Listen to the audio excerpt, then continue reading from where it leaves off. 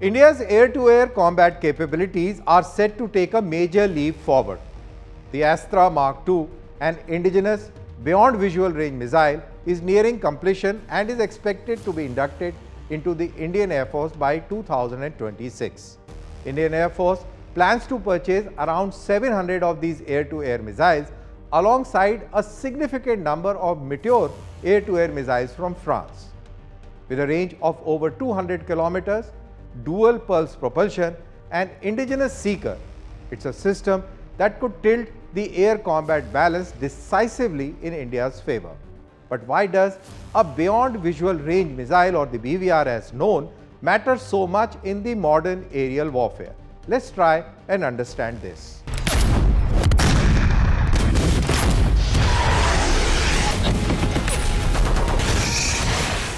In modern air combat, seeing the enemy first and shooting first often means winning the fight. That's the logic behind a BVR missile. These weapons can detect, track and destroy enemy aircraft long before they appear on radar or to the naked eye. A pilot equipped with long-range missiles like the Astra Mk2 can engage a target without entering its missile envelope, staying completely out of danger. In short, beyond the visual range capability gives an air force the power to dominate the skies before the first dogfight even begins. A BVR missile turns the air battle into a game of sensors and speed, not just maneuvers. Who has a longer reach has an upper hand. That's why the Astra Mk2's 200 km range is so significant. It extends India's aerial strike envelope far beyond what its adversaries currently feel, and it's made in India.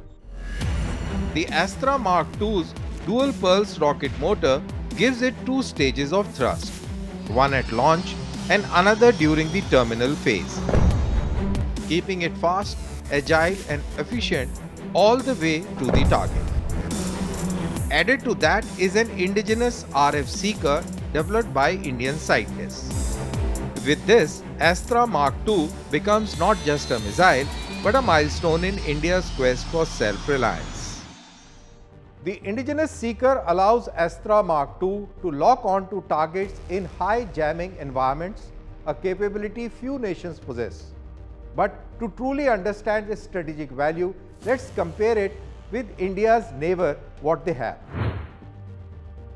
India's adversaries, Pakistan and China, have a modern array of air-to-air combat missiles.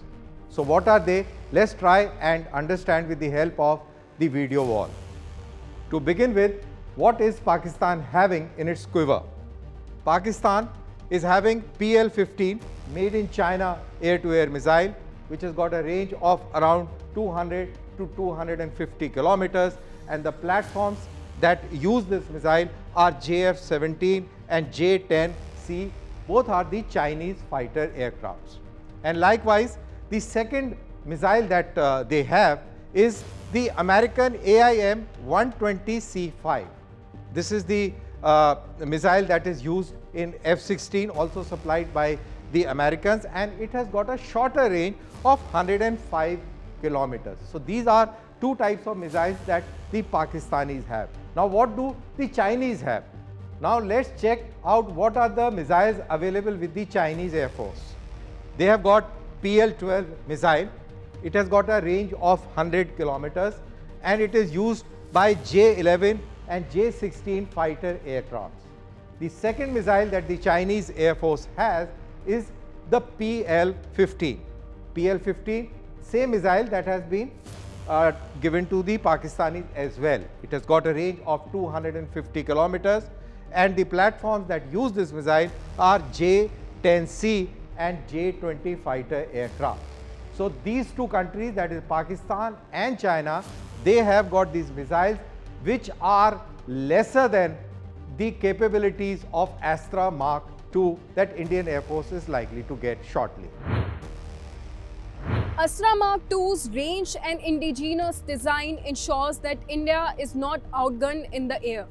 It levels the playing field against PL-15 equip fighters and secures India's own technological independence.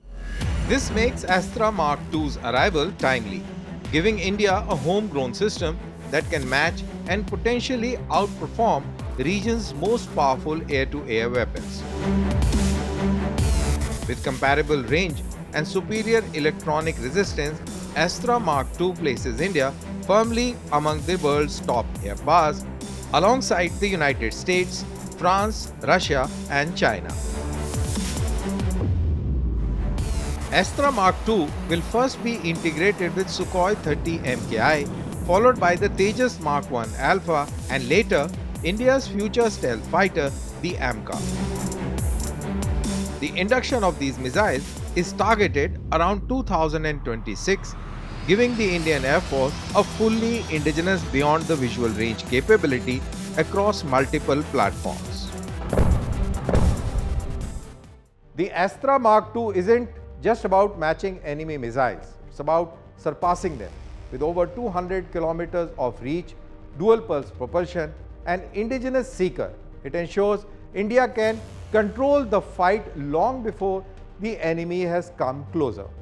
In the silent chessboard of skies, the player who sees first, strike first, wins.